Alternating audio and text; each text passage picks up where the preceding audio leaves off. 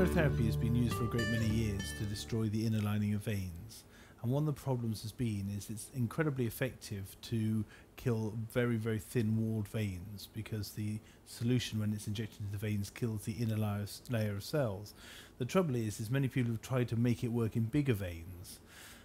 The problem isn't the size of the veins, it's the thickness of the walls. So the bigger the vein is, the thicker the wall. And if you inject liquid sclerotherapy into a big lumen vein, firstly, the sclerosant itself can't penetrate through all the layers of the wall, and therefore doesn't kill the vein, but merely kills the inner lining, and that causes thrombus.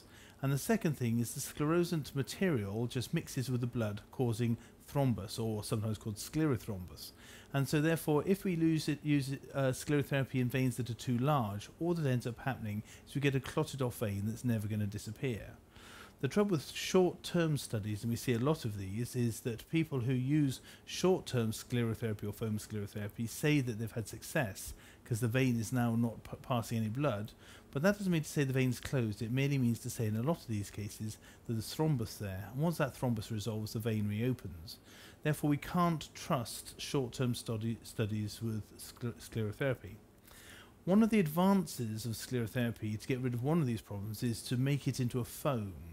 If we inject liquid sclerotherapy into a 1, 2 or 3 millimeter vein, it quite often can't get enough of the blood out to cause just an interaction between the sclerosant itself and the vein wall. It's fine for thread veins and 0.5 millimeter veins. So when we're talking about these slightly larger caliber veins, what we can do is we can make the sclerotherapy or the sclerosant into a foam by mixing it with a gas. Now, the Tessari method made by Professor Tessari over in Italy is the most widely used method, and it mixes a 1 unit of sclerosant, usually 1 mil, with 4 units or 4 mils of gas. Now, what we know is we shouldn't use air anymore, because if we use air, the nitrogen in the air can go through the system and through a patent foramen ovale, or hole in the heart, and therefore we can get cerebral emboli from that, which take a long time to dissolve. So all good sclerotherapy now is using combinations of carbon dioxide and oxygen as the carrier gas. We use carbon dioxide and oxygen because carbon dioxide alone with the sclerosant tends to cause very small bubbles that don't work quite as well.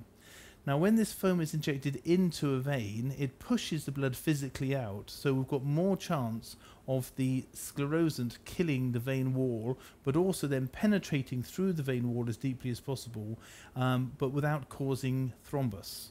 Of course, the foam only lasts for about 90 seconds, and so once the foam has been injected, it's essential to bind the leg, and we use a special pad to put over the top of the vein, and then we bind it firmly down onto the leg, causing eccentric compression, holding the vein wall together. It then takes 14 days and nights for that vein wall to fibrose completely.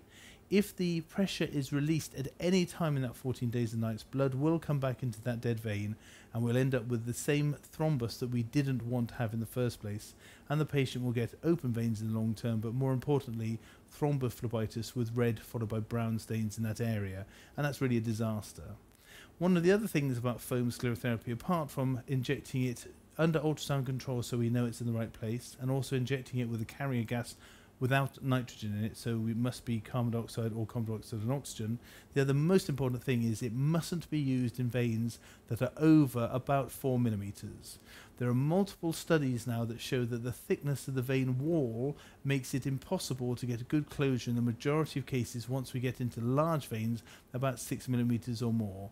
And there's several multi-center studies and meta-analyses about now that show that if we try to use foam sclerotherapy in these large veins over 6 millimeters, the 3-year follow-up of these will get very, very bad results. And so therefore, although there's a lot of pressure in the media and also from companies trying to keep costs down, or maybe expertise of using lasers to a minimum, it actually is a very short-term way of treating veins and shouldn't be used in large veins, certainly not the ones over 6 millimeters. our protocol is very much that we use liquid sclerotherapy for veins up to about 1 millimeter, then foam sclerotherapy from about 1 millimeter through to 3 millimeters, maximum 4 millimeters, and that's at rest and dilated. Once one gets over 5 millimeters, we should be looking for other techniques. If they're long and straight veins, thermoablation. If they're not, we then think of things of maybe coil embolization in the pelvis or phlebectomies. But foam sclerotherapy has worse and worse results the larger the diameter of the vein is.